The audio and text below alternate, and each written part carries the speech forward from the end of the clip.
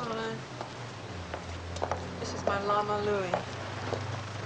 He's a really charming, sweet animal. He eats alfalfa. They're originally from South America. And they originally come from the mountains in Peru, the Indians.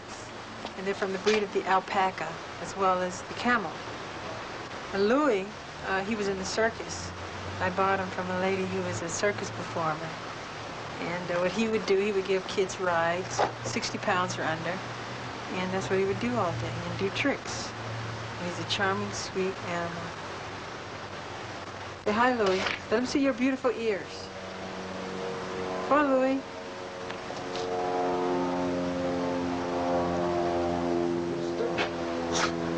Be quiet. Are there any questions? Yeah, we had about this? To use that stick, and he did a trick for you. Well, I haven't done it in a long time, and I don't know if it'll work. But very affectionate animal. Very affectionate. Very, very. I used to have another one. He was a baby, kind of boy, and he was snow white. And unfortunately, my dogs attacked him, and he died.